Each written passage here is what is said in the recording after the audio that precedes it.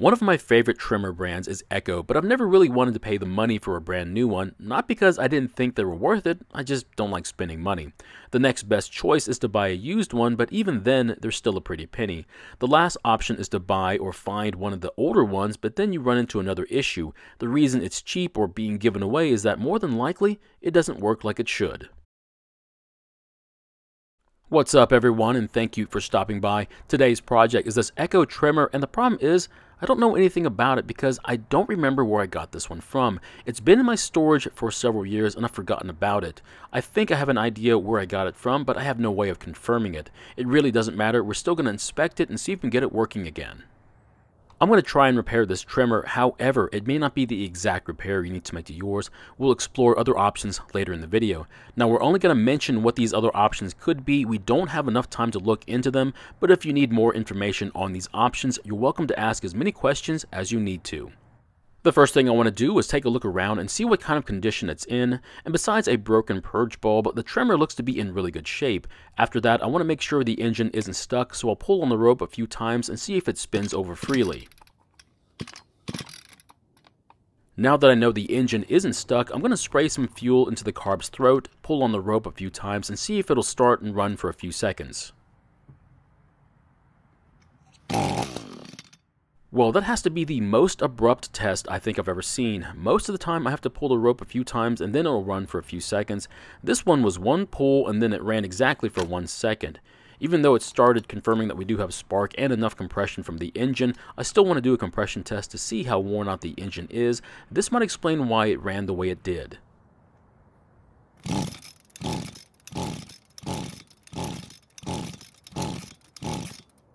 Now, a good reading would be something well over 140 psi, but ours looks to be slightly over 75, which is not very good.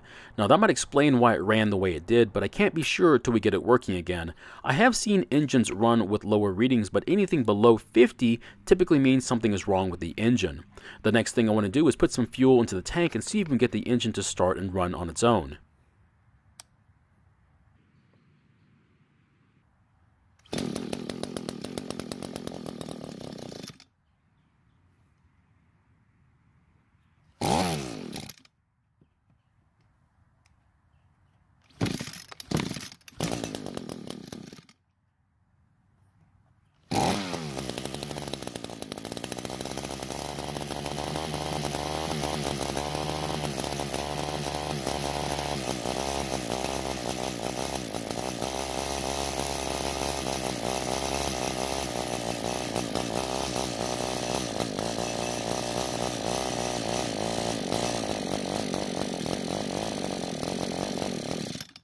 Now, the good news is that it starts and runs, but the bad news is it doesn't want to stay running. However, the test runs did show us that the engine stays running when the carb is choked, which basically gives the engine more fuel than air.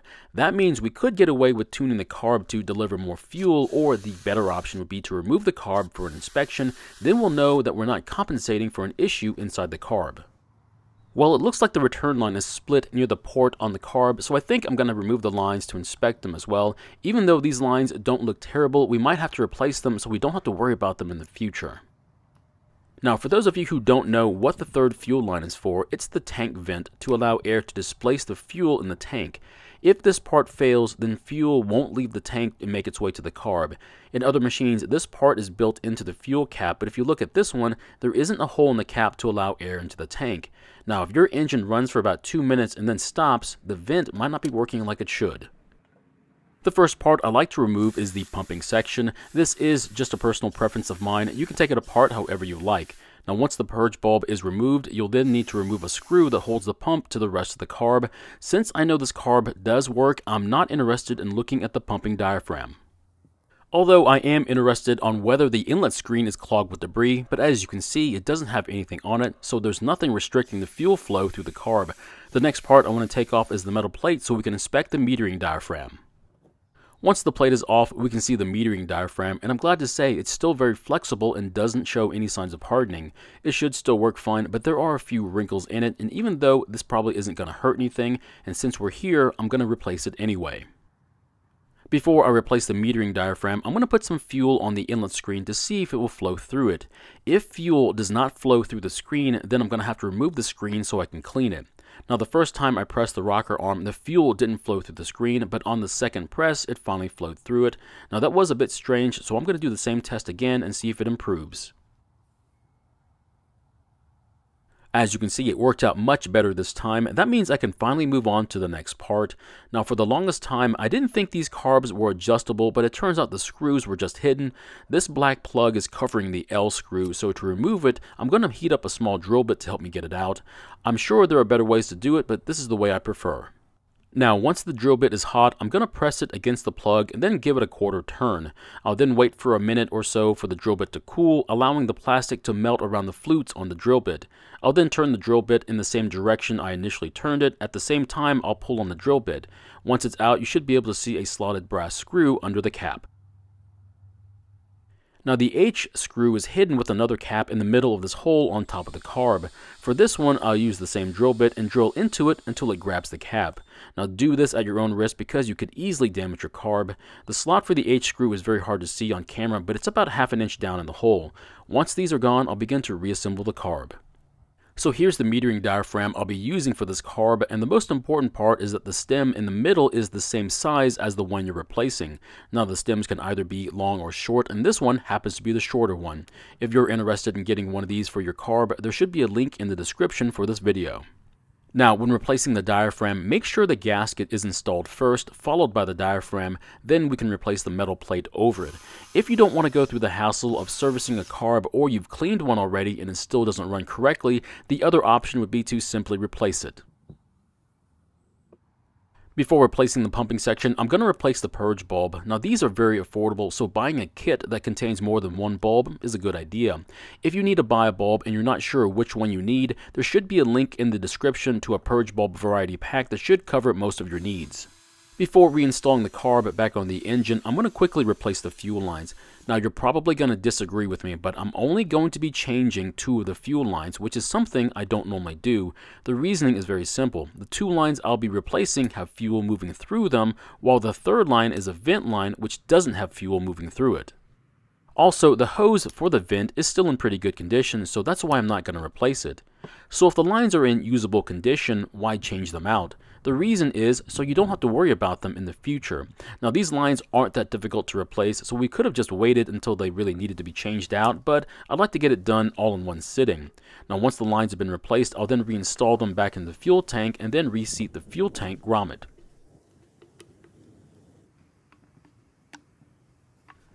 Once the fuel lines and grommet have been installed, there is a place for the tank vent to sit to protect it, so it's a good idea to make sure to place it there.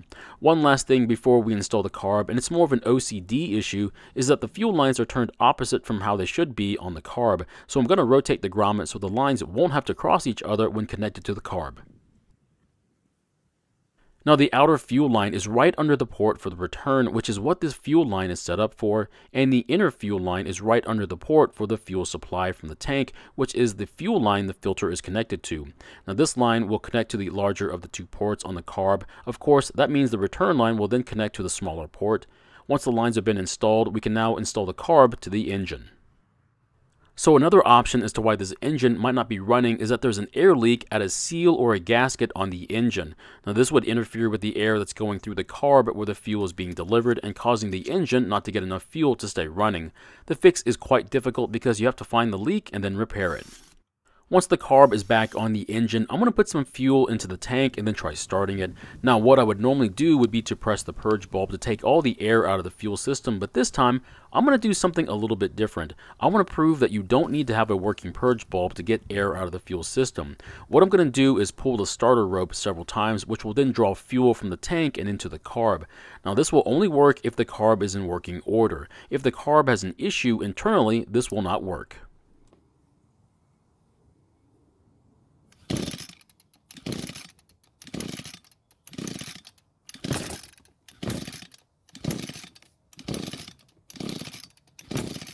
Turns out it's really hard to film fuel moving up the fuel line while pulling on the rope, but here's a shot of the fuel lines side by side. If you look at the picture on the right, the fuel line doesn't have the reflections that the left picture has. That means fuel did flow up to the carb, so that means we should be ready to start it.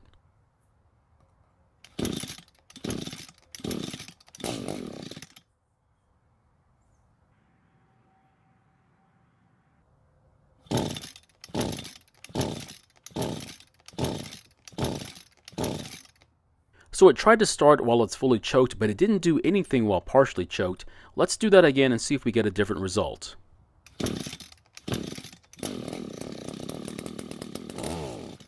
So we just confirmed that it does start while fully choked and dies when it's not. That means the engine wants more fuel to stay running, and that means we need to make a few adjustments to it. Luckily the screws are not special, but you will need a small flathead to turn the screws. I'm going to start by turning the L screw, which adjusts fuel delivery when idling counterclockwise to give the engine more fuel, and I'm going to start with a quarter turn. Now just for some added insurance, I'm going to press the purge bulb a few times as well. As you can see, after the first press of the bulb, some fuel started to fill the bulb, which means the carb did have fuel in it already.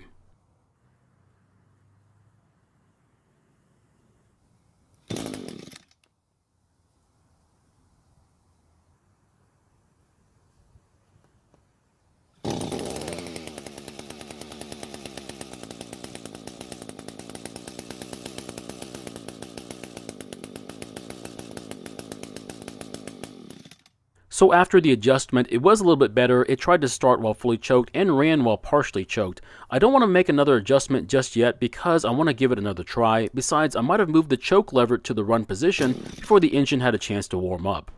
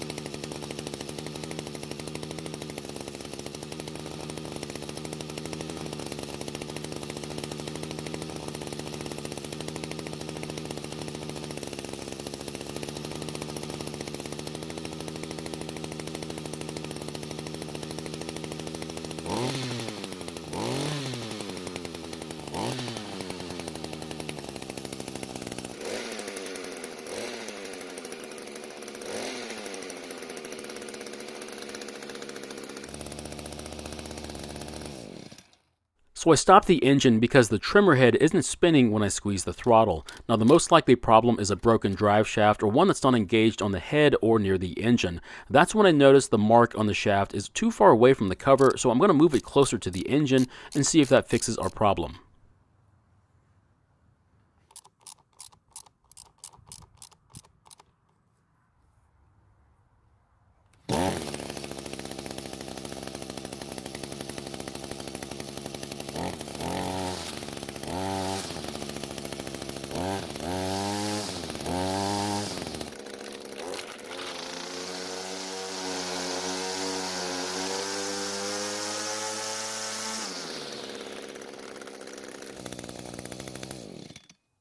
So it looks like that fixed the problem, and the engine seems to be running much better as well. Now we adjusted the L screw to get the engine to keep from dying, but what about the H screw? Well, I did try to adjust it, but it turns out it was already set to where it needed to be, so I didn't bother including it in the video. So how much money did I spend on this repair? Well, I used about $1 worth of fuel line, and the metering diaphragm was bought in bulk, so it was only $1 as well, and the purge bulb was also bought in bulk, so it only cost me 10 cents. That means this repair cost me $2.10, and it took me 2 hours to film and fix it. So my question is, do you think it was worth fixing an older Echo trimmer versus buying a used current model? Personally, I think the better deal was to fix the older one. Thank you for watching. I really do appreciate your time here. Please feel free to ask me any questions, and I hope to see you in the next video.